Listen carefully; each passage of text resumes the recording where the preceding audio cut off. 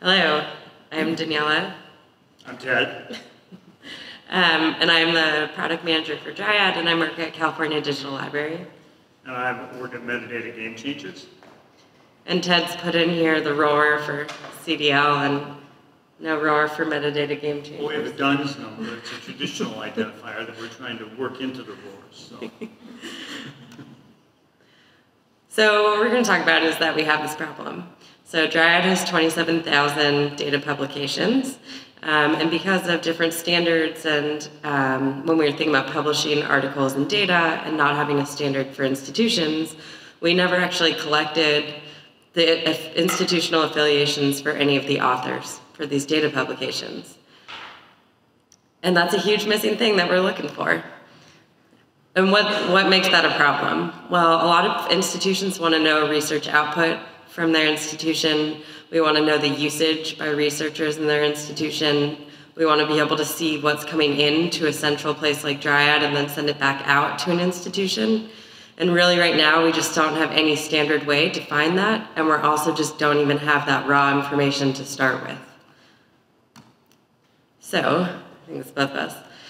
So we came together and talked about how are we going to find all of this information for these Dryad data publications.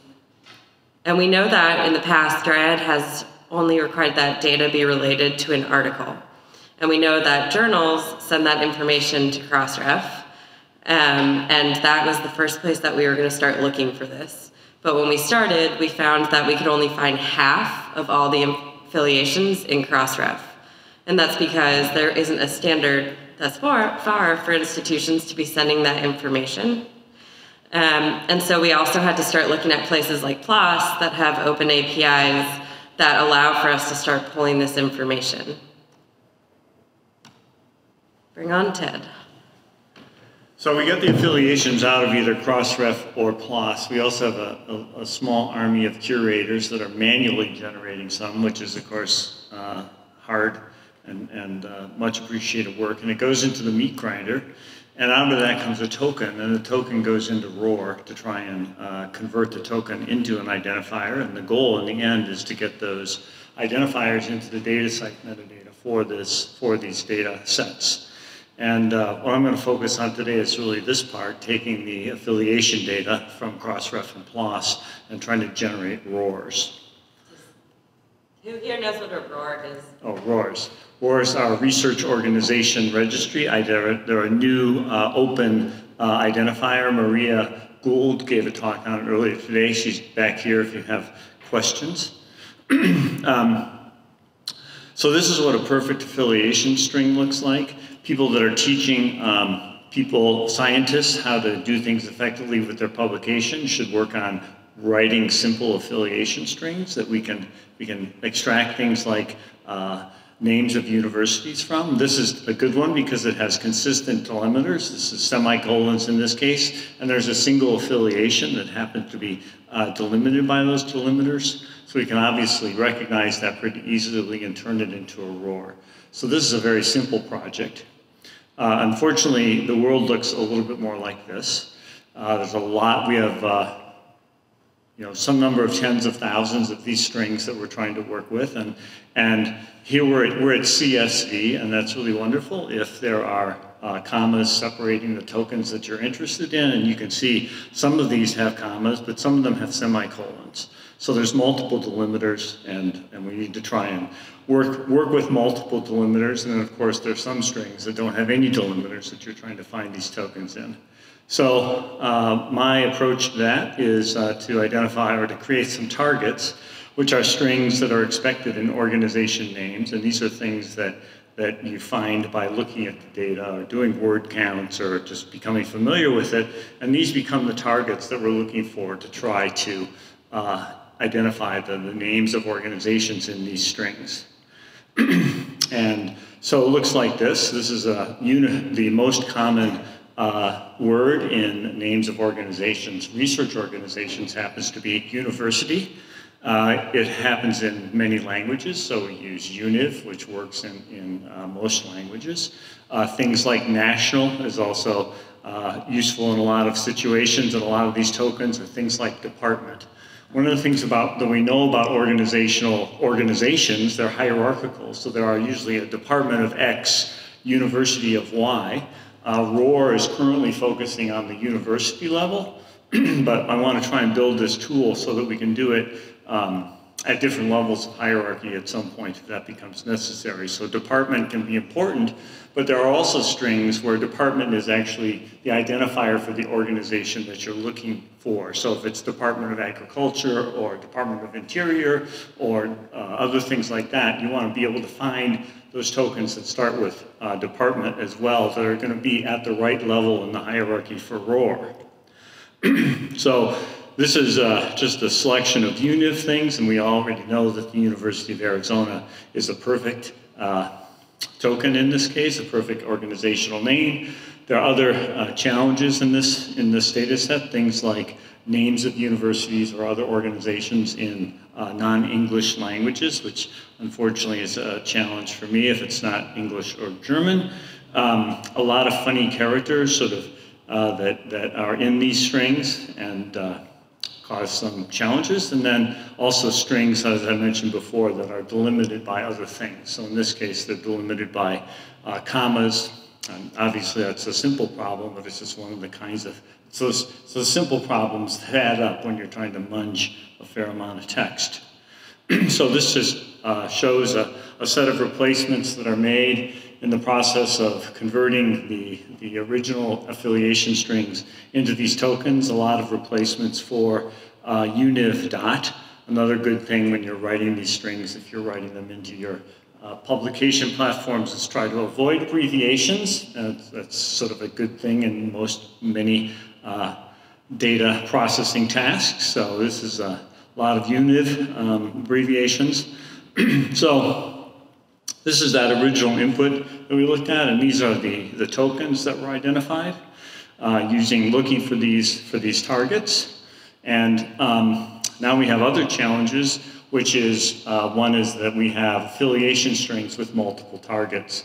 So this one at the top is a laboratory in China.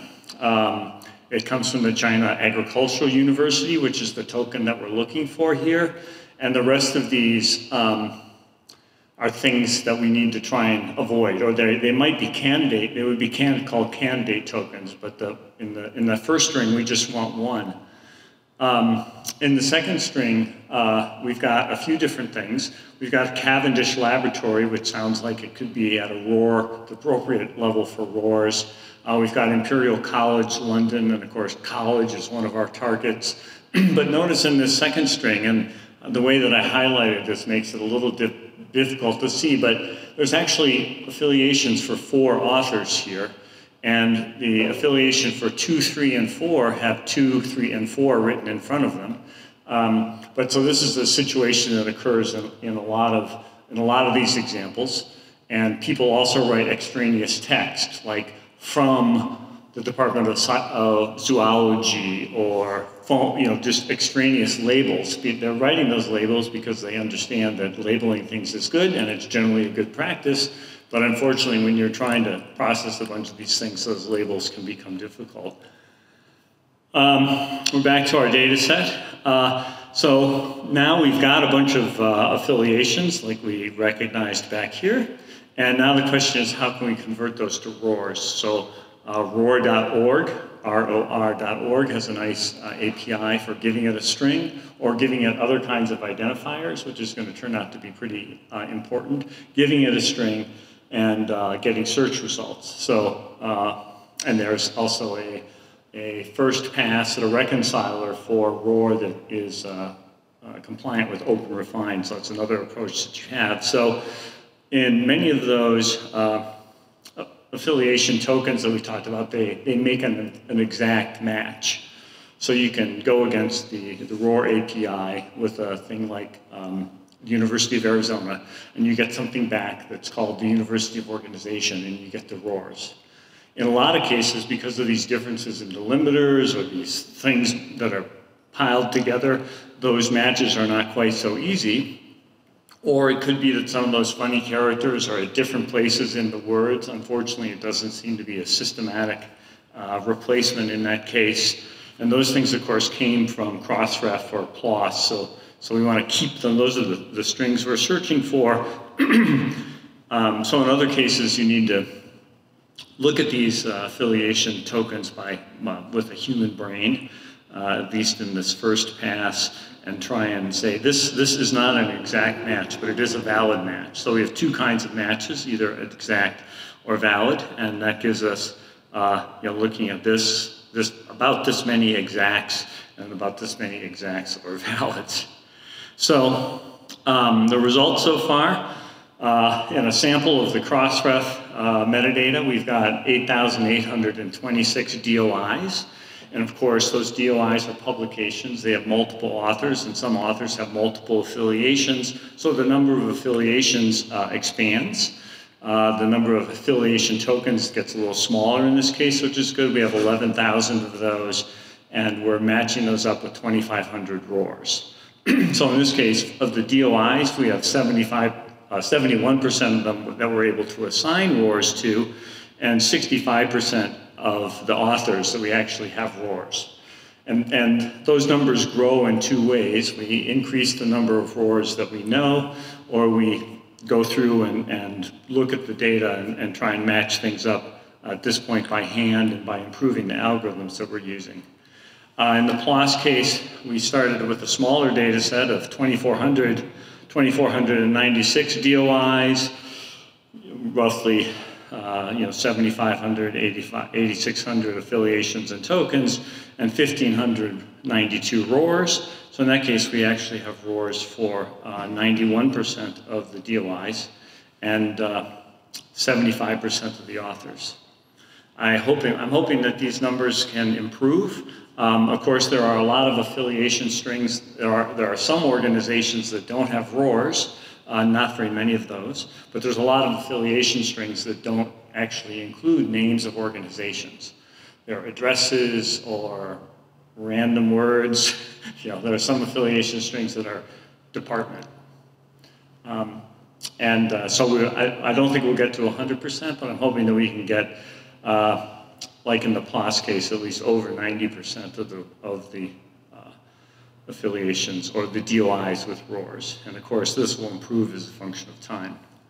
So future directions, what this project is really about is about the adoption of unambiguous identifiers in metadata systems and metadata repositories. We know that we have a lot of metadata repositories. In the case of the Dryad one, that was one that didn't have information that we needed. And we also have repositories that have affiliation information, or they have human names, but they don't have identifiers for those affiliations, and they don't have things like ORCIDs for those IDs. How many people here know about Crossref? So Crossref, I'll talk about it in a minute. It's got 110 million DOIs. How many of you here know about ORCIDs? How many have ORCIDs? Okay, well, it turns out that only 9% of the records that are in Crossref actually have ORCIDs. Okay, so there's a lot of room for getting identifiers in there. Something like 13% of the records that are in Crossref have affiliations. So we're going to try and get this attach a system to Crossref and also to DataCite for inserting getting these identifiers in there so that we have enough in there that we can demonstrate the benefits. There's a lot of great talks today about helping people understand the benefits of various aspects of open science and helping people understand the benefits of unique and persistent identifiers for people, organizations, publications, instruments, algorithms, locations, etc. Helping people understand that requires having some critical mass that you can demonstrate the benefits. So that's really what we're trying to start out with here. Many people here are familiar with OpenRefine. There was a talk earlier about the carpentries. A great talk by Carrie. Mentioned OpenRefine. It's a useful tool. It's got the user interface is sort of challenging if you have large data sets. And I need to look and try and learn the API for that. Simon is here, sitting in the back in this really bright colored checkered shirt. Simon is a Wikidata expert, and he's our first partner this week. There may be others today. We still got options. And he's adding ROAR as a property to Wikidata. So what that means is that we can use the Wikidata reconciler that's already built into OpenRefine and has existed and been evolved over the years to reconcile these names. And then we can just, once we find a wiki data ID for some organization, we can say, give us the ROAR for this organization. So that's going to be a huge change. It will also allow us to connect to the existing Wikipedia pages for those organizations as landing pages for those organizations. So that's another cool thing that Simon's got a ambitious schedule for that. We hope to have it working during this month, and it's going to be super cool.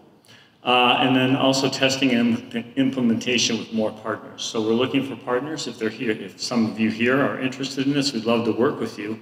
Another nice thing about Crossref in this case is it has over 12,000 members. So if you can only convince 1% of them that this is interesting, then that's enough to keep us busy. So I developed some tools just a little while ago for visualizing Crossref metadata, and in the upper right-hand corner of this is the percentage of records in Crossref that have affiliations.